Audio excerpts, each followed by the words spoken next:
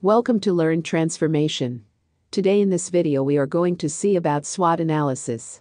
SWOT is an acronym for strengths, weaknesses, opportunities, and threats.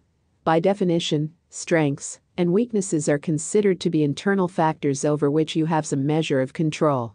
Opportunities and threats are considered to be external factors over which you have essentially no control.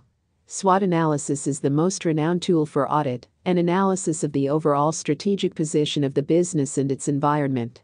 A consistent study of the environment in which the firm operates helps in predicting the changing trends and also helps in including them in the decision-making process of the organization.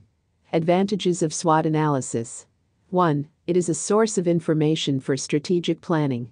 2. Builds organization strengths. 3. Maximize its response to opportunities. 4. Overcome organization's threats. Thanks for watching. Hope you like it. For more such informative videos, follow Learn Transformation.